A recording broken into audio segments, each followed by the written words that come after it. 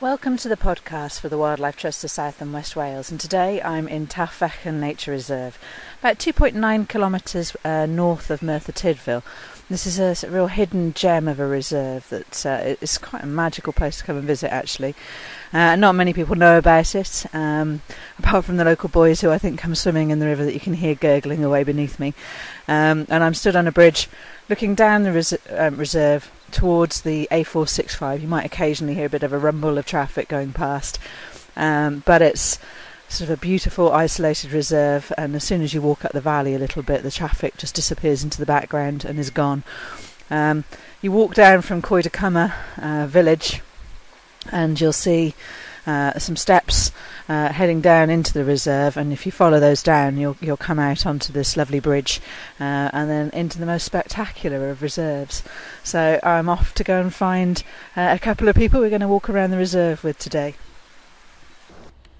So I'm with Caris, who is the Wildlife Trust Officer for the Nature Reserve Taf Fechan, and I'm with Graham as well, who volunteers on the Nature Reserve, and if anybody follows the Facebook page will see Graham's regular updates about the reserve and the work that they're doing. So Caris, tell me a little bit about what we're standing in here now, the grassland that we're standing in.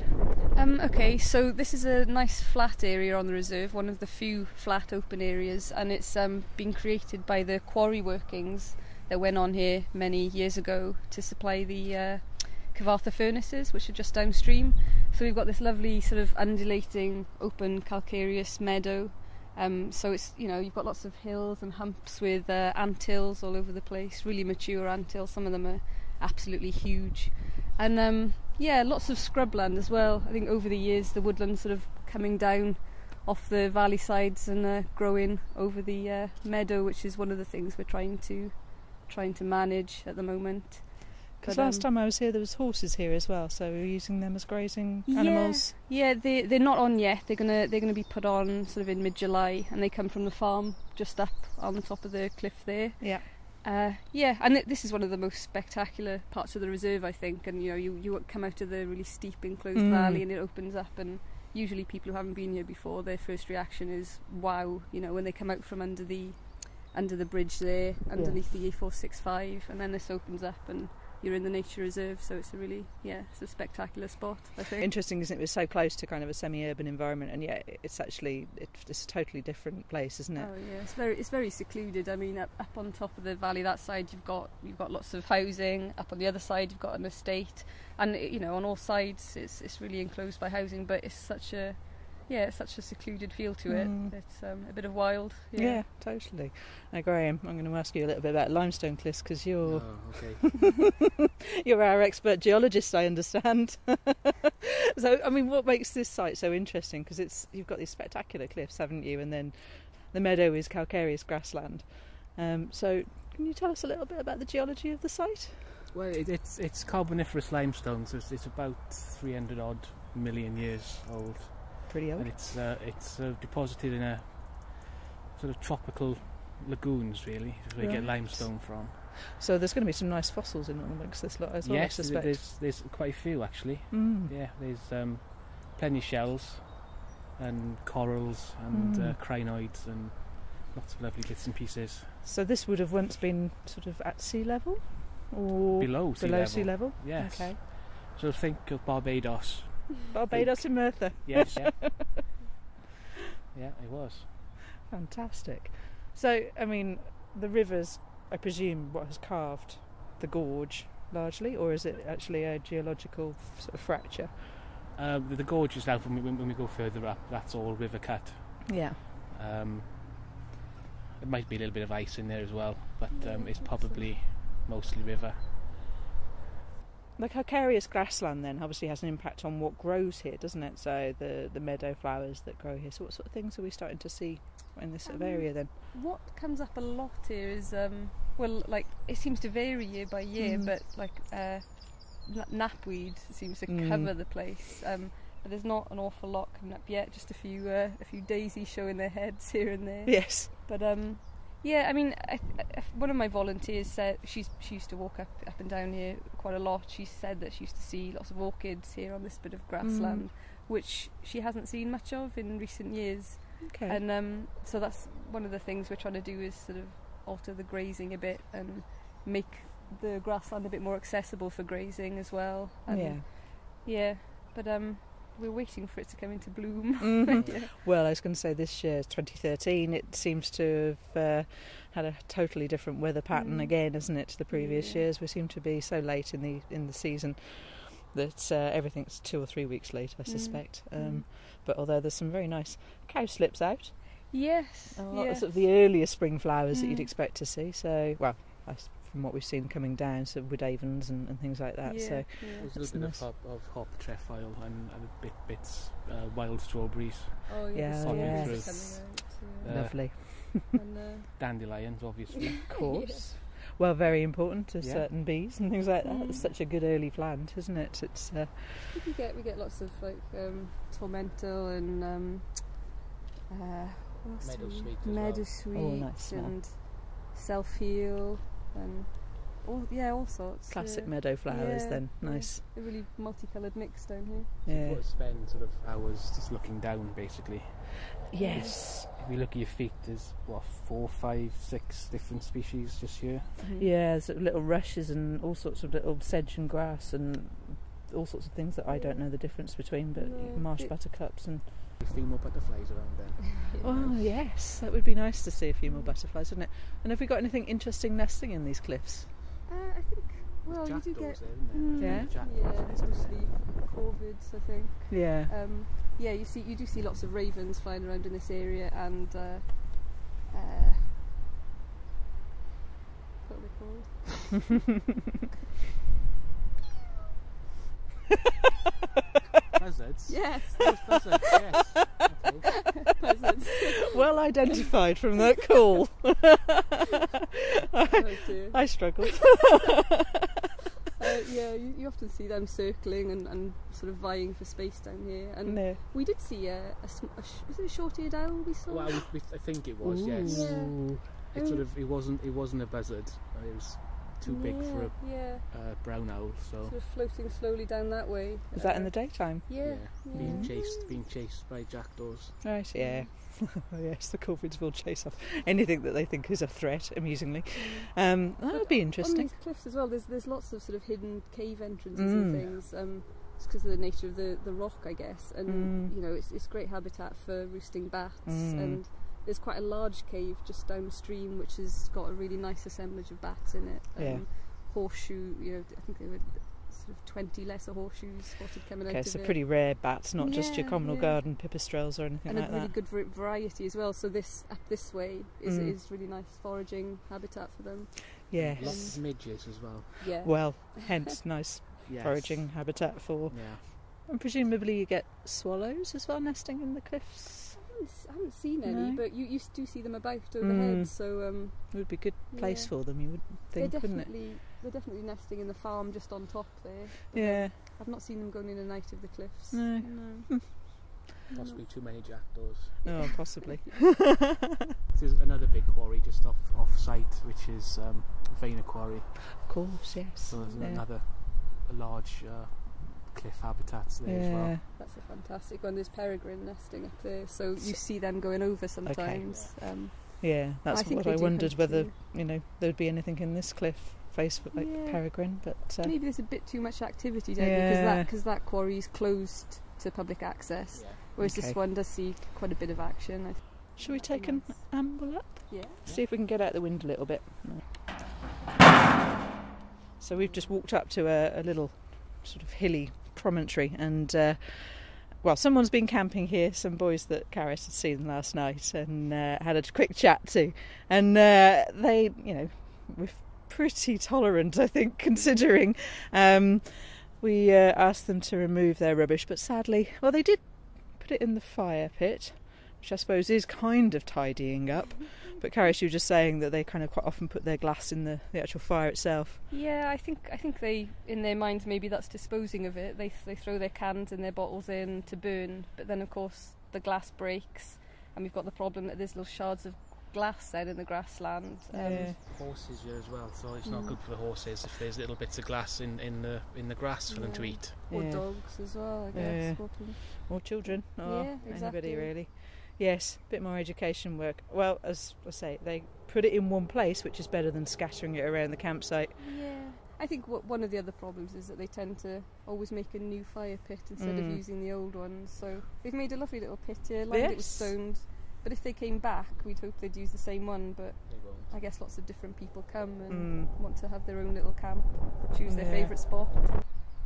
So yes, I can't really blame them, because you can understand why they'd want to come here.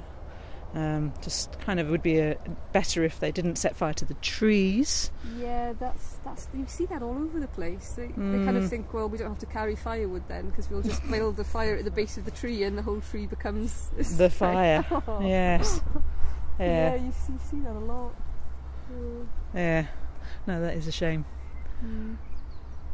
But yeah, what a lovely place to camp. Yeah. That's why. See the drag marks. Yes. I don't like to tell people. I didn't want to tell them get out, because I want people to enjoy the place. But I just wish people would tidy up after themselves. You know. Well, some of my best experiences of wildlife as a child was camping, sort of in wild places. Okay, with my parents, so slightly more sedate. But you know, you get to experience quite a lot, don't you? So it's a shame to say no, you can't have that. Oh yeah, I didn't want to say that to them. No, it's about kind of getting people to understand why they need to take a bit of responsibility when they are here, and just some little things that they could do to make it even nicer for everybody coming back then. Yeah, come and enjoy it, but don't leave a mess, please. Yeah, yeah, definitely. All right then, let's head up the valley a little bit then. So we've just come into another little sort of clearing spot, really, and Caris, this has changed quite a lot since the last time I was here, hasn't it? You've been doing a lot of work. Yeah, we spent a lot of time down here over the winter and autumn, trying to take out, sort of selectively thinning the hawthorn that's down here, because you know it's encroaching on the grassland, and the horses that were grazing down here couldn't quite get in between the trees. So yeah, we've opened it up a bit, and there's quite a few stumps here, as you can see. Yes. And yeah, it was really hard work. Oh, I mean, I bet. I couldn't have done it without my volunteers, because there's just so much work dragging hawthorn around and cutting it up not into the easiest pieces. or most compliant of woods to drag either. No, is it? it's really difficult. You can't really pack it down into small piles either. Yeah. So yeah, we've opened it up, and now the horses won't be wearing the tracks in between the trees, which they were doing previously, and they can actually get in here and graze a bit more easily. And this should start seeing a lot more flowers coming. I mean, we can already see like plenty of violets and some cuckoo flower and some meadow sweet coming through and various other things. So you can see how it benefits the grassland to have this sort of opening up. Oh yeah. It's well, you lovely. can see just over there, it's so shady. So we're going to keep some shady, scrubby areas because it's great nesting Nice habitats contrast as well. Yeah. Yeah, and then just trying to claim back some of the grassland because it's a woodland valley, so it's good to try and look after these little bits of grassland that we've got. Yeah. It's good to have the mix. Mm. Always kind of creates the variety then, doesn't it? Because you get more insects in more open areas, and then you get sort of greater diversity of the birds and everything coming on. Lovely. All right then, let's carry on a bit further. So we're looking up at a cliff now that's got quite a nice cave entrance into it that Caris has great ambitions to try and get to, but it's about, I don't know, 100 foot up. There are some ambitious climbers and cavers in the area who've said, you know, if you got up there, and you'd have to dig them out a bit. They're probably quite silted up or whatever, but yeah, the cave networks in this area are just amazing. Yeah, well I suppose if they're limestone, then it's just going to be water digging its way through all the time, isn't it? Yeah. And sometimes you're down here, and sometimes you suddenly hear water coming out of the cliff for no apparent reason. Heavy rain a couple of days before, and it filters suddenly through. it comes out through the Unexpected places. Suddenly hear running water. Right. So at the base of the cliff, you're saying there's some standing water that, comes and goes, I suppose, because of that sort of scenario, I guess. I think that's not a bad thing, that it's sort of not permanent open water, but in the reserve as a whole, that at the bottom of the cliff there, that is the only open water, so that's great for amphibians and dragonflies. Maybe. You do see them flitting about down here. But yeah, we were thinking of maybe managing them a bit to try and open them up a bit, because it's really overgrown down there as well. They're covered in willows. Oh, of course. Yes. Some really beautiful, very mature willows though, so we'd want to leave those. Maybe get rid of some of the scrubby stuff. Yeah. But I suppose that's going to dry it up anyway, isn't it? Yeah. But yeah, you occasionally see water pouring down this cliff. You know, it's just very changeable. Yeah. Well, they're vegetated so well, these cliffs. If you look at the pictures of when the quarrying operations were going on, this was just completely bare rock. You know, it wasn't that much of a habitat maybe, but yeah, the trees growing out of it now are just amazing. Yeah. So a lot of these cliffs. Sorry, Graham. We're walking on the old tram line. Oh yes. So this bit we're on now is this flat area. Is the old tram line to take the limestone down to Cartha. Yeah. So that came from. You can follow that all the way down to the glass furnaces. Right. Basically. So this came from all the quarries that were along this route. Yeah. So this would have been really industrified, wouldn't it? It would have been a totally different place. Well, the whole area, you know, the Cartha ironworks downstream were one of the biggest in the world, one of the biggest iron producers, and it's because of this quarry that they could do that. You know, for the flux for the furnaces. I mean, there's Vena Quarry up the road as well, but there's a sheltered ancient monument just downstream there, the Leat and Tram Road. So the water that fed the furnaces was taken from the river just over there. The limestone for the furnaces was taken from this quarry. Yeah. So I mean, you know, it's a really intense industry in the area, and yet now it's this lovely nature reserve. Pre-industrial revolution is that there's a pandy mill. Of course, yes. There, a bit further which down. Is agricultural, basically. Yeah. And so the pandy was where you washed the fleeces. Is that right? Yes. Yeah. Processed the fleece to make felt, basically. Right. Okay. And there's a corn mill at the top of the reserve. So there have been a lot of people in this spot, wouldn't there? There's always been people in this area. Yeah. You can see why. There's little industrial sort of bits and pieces when you walk all the way up, really. Yeah. The odd bits and pieces still laying about. Yeah. Nice to kind of have that history and heritage here as well, and nice to actually see how the wildlife and nature kind of takes it back as well. Oh yeah. It's all extra interest as well. It brings different sorts of people down here. There's people who come down for the solitude or the wildlife, but there's lots of interesting geology and history down here as well. So yeah, come and have a look. Yeah, it's fantastic. Oh, it's well worth a look, definitely, around here. And then the tram road, would that have gone all the way up to the reservoir? Did that go all the way up to the reservoir? No, I think it stops just upstream. Yeah. I'm not actually sure how far it goes up. No, well, the Taf Trail, which is just on top of the ridge there, that was the train line, so that went all the way up to the reservoirs. And this tram line here, which was horse-drawn, I suppose, that didn't go too far. You can see where it ended, just upstream. Right. I don't even know why they took it that far, to be honest, because this is where the rock came from. Yeah. It's a mystery worth looking into. Something else going on. That, yeah. Depends which end of the quarry they started at, basically. Yeah. If they started that end and worked this way, they would have had to put the tramway all the way in. Yeah. But they are. Don't know. Who knows? I'd like to look into that a bit more, because I don't know much about that side of it. So we've walked up a little bit now, haven't we, from the meadows, and we're coming into a far more kind of closed-in area where actually you've got some fantastic boulders, limestone boulders, sort of that are tumbled down the hillside, haven't we? And it's beautiful. So very mossy and green, and this is where the landscape really changes. The valley sides close in, so we're leaving the quarry workings now, and from here on, it's a really sort of dramatic river gorge. The river's very dominant. So a real change of scene. Yeah. And it's a really sort of humid and noisy environment. Yeah. So it's perfect for kind of ferns and with other bryophytes that this area is actually quite famous for, isn't it? Yes, it is. I mean, this area is notified as the Triple SI for its woodland, but it's also noted for its assemblage of bryophytes. So because of the special geology, you get lots of specialist bryophytes that are specific to humid, wooded, limestone valleys. So I think we've got something like 18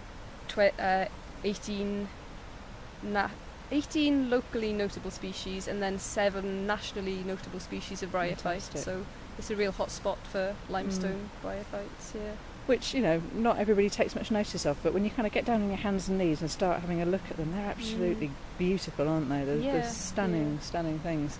And it's sort of I know on the Facebook page, one of the things that I always try and point people at is kind of not the big stuff, but the really little stuff that everybody can walk past so easily and not realise, isn't it? Yeah, there's a whole little landscape if you get up close to these rocks. It's like a little forest in itself. Yes. You know, just on one eyeful. Every boulder here has got its own sort of moss and ferns and things on it, and they're all different. Each boulder's different. It's like a whole little world in its own, isn't it? Beautiful, beautiful. So we've come into an amazing bit now, isn't it? It's sort of where the limestone has been really carved out by the river, and you've got sort of lots of dips and kind of crevices and sort of very overhung areas. In fact, there's very overhung there where the water's carved out underneath. And we've just seen a dipper, haven't we, flying upstream? Yeah. You can't walk along this path really without seeing dippers pass, and that one looked like it was visiting a nest in one of the overhangs as well, probably with a mouthful of caddis flies and things like that. Nice. And he didn't spend long under this, so he's off. He or she is off out straight again back out to get some more. And then you were saying sort of in winter time, this winter, whether it was all the snow, it was heavy snow, wasn't there? Yeah, there was lots of snow down here and lots of icicles hanging off these overhangs. It was really beautiful, and actually I saw some otter footprints under one of the overhangs as well, which is the closest I've come to seeing an otter down here. So that was really nice, because obviously nothing else can get down there, and there were these big sort of footprints which from a distance looked like dog footprints, but then with a pair of binoculars. So they're going up and down this part of the river, and obviously these nice sort of stratified cliffs mean that there's walkways for them to go along without having to come up out onto the path. Yeah, it was just fantastic. I mean, you can imagine, like, there's a lot of beautiful deep pools down there, so I suspect you've got suin trouts. Yeah, you get trout here, and this year there's a fish pass being installed downstream of the nature reserve by the Rivers Trust, and so we're hoping that from now on we'll also have Atlantic salmon coming up here, so that'll be one to watch out for in the future. Yes, that would be very nice to see, wouldn't it? I mean, the waterfalls a bit further upstream are probably a bit too high for them to navigate, aren't they? At the very north of the reserve there's quite a bottleneck, and I'm not sure they'd get up that waterfall, but we should have them spawning on the reserve, which would just be lovely to see, and probably the first time they've been able to for a couple of hundreds of years. So there's a weir downstream, is there? A man-made weir? Yeah. Okay, wonderful. Let's carry on then. Okay. So we've just walked through a bit that again has changed quite a lot since the last time I was here last year, and the boardwalk's gone. Yes, that horrible boardwalk, which wasn't well suited to the environment because it's just so wet in that particular area. You've got lots of water coming down, seeping through the limestone there, and it was just rotting away, and people were not walking on it, they were walking next to it, and then of course you've got that massive drop down to the river. So safe. So yeah, it's gone, and my volunteers worked extremely hard because it weighed an absolute ton, and Graham will testify to that, but it took a long time to get that out of the position it was in, and hidden away. So you've turned it into something else now, haven't you? Yes, well it took us probably 4 full days of work to move it, so just a few metres down the track to a hiding place. To take it out of the reserve would have taken too long, it was too much, so we turned it into a amphibian hibernaculum. So we just sort of piled it all up in a sort of damp, secluded spot and covered it with mud, which took a long time. Yes, but it's a good thing to turn it into. I mean, obviously you will get sort of a variety of amphibians around here, won't you? I suspect, with the nice pools that you get and the calmer spots. Yeah, well, trees. yeah, I was just going to say that as well. Yeah, one time we were out checking nest boxes, and I was, sort of 10 foot up a tree, and there was a toad up there perched on one of the branches.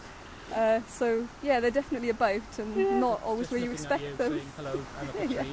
Yes. Yeah. So I didn't mark it in my bird survey, but you No, definitely made it would have note. been a slightly more unusual thing to mark. We've got a couple of long... Oh, what are they? Long-tailed tits?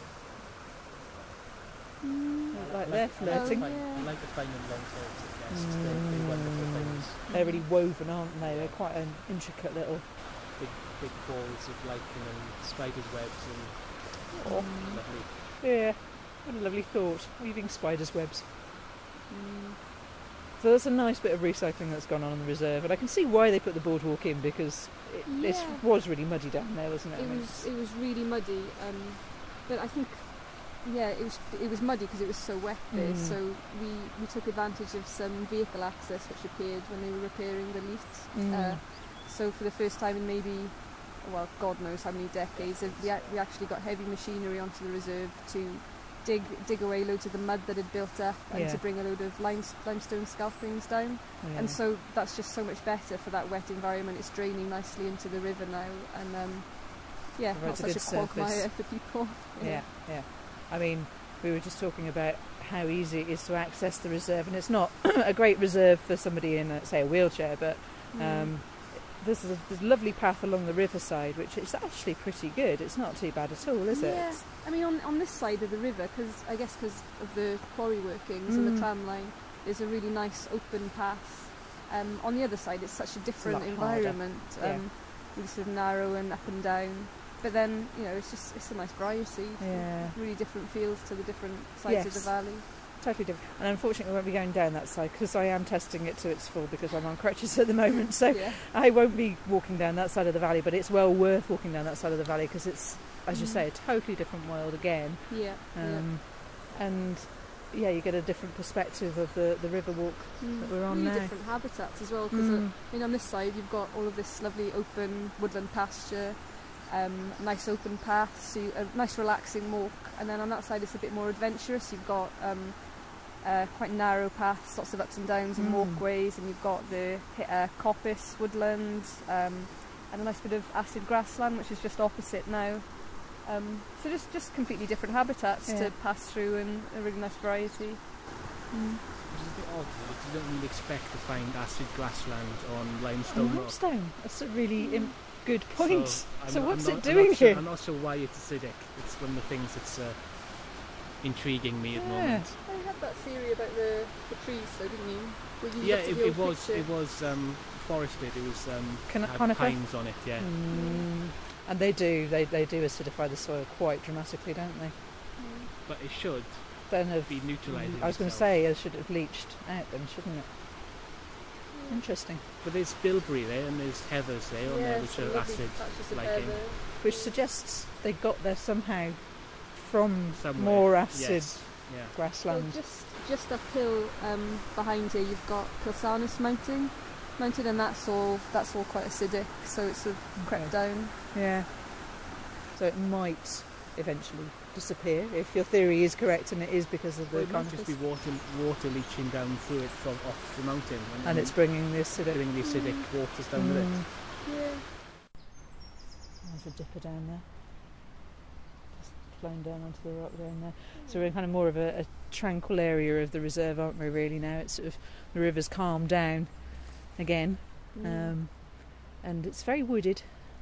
Actually, isn't it? There's a nice, although to the right of us it's nice and open, but it's a nice sort of woodland about us, and there's a lot of birds.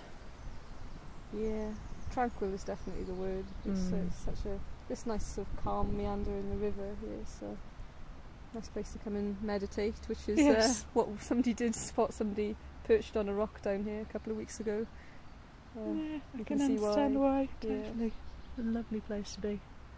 On a day like today, when the sun's out and it's warm and calm, and the river isn't spating or doing its scary thing, and it's all very inviting.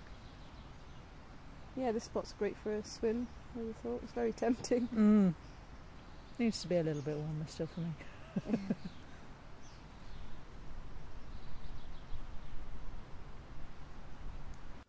So volunteers are a very important part of what you do here, aren't they? Oh, definitely. I couldn't do my job without the volunteers. I've got a few regulars. There's maybe 5 of us go out every Tuesday and Thursday, and then a few extras here and there, depending on people's work patterns and stuff. And I could not get it done physically. I can't do the work, and also it would be pretty lonely as well. it's really nice to have a friendly group to do tasks with. Especially when they bring Welsh cakes. Especially when they bring Welsh cakes, yes. Fortunately, one of my volunteers is one of the best Welsh cake cooks in South Wales. Possibly the world. I was going to say, I thought it was a global competition Yes, that he'd actually won on that. Mm. So if somebody wanted to volunteer with you then, Tuesdays and Tuesdays. Thursdays, yeah. We usually go out between about 10 and 2. Right. And we always stop for a cup of tea in the middle of the day, and it's just a nice friendly day out. It's a variety of tasks, so sometimes, like during the winter, there's so much tree work to do, and there's a lot of tough work to get done. But then tomorrow, when we're out, we'll probably just have a nice walk in the sun, pick up bits of rubbish that's here and there, and just keep a lookout for projects that need doing for another day when the weather's not quite so lovely. Yes. We have an everlasting to-do list, don't we? Oh yeah. It keeps getting added to. Yeah, never gets shorter. No. No, we'll bring the list with us tomorrow. Yeah. See what you can do. No, so that's quite nice. So if anybody wanted to volunteer with you, how would they go about that? Just give me a call, I suppose, Yeah. or an email. Yeah, or just turn up at 10 o'clock in the lay-by on Bainer Road. Okay, yeah. So that's Kevin Coyd's. Yeah, it's the road between Kevin Coyd and Trevechan. Yes. Nice. And there's a burger van there. So, Yes, easy to spot. Yeah. And an emergency lunch if you need it. Yeah, exactly. Yeah. Or a nice cold drink when we get back up. Yes. That's brilliant. Well, good luck. Hope some of the other people listening to this might come along and volunteer then. I hope so. Yeah. Thank you.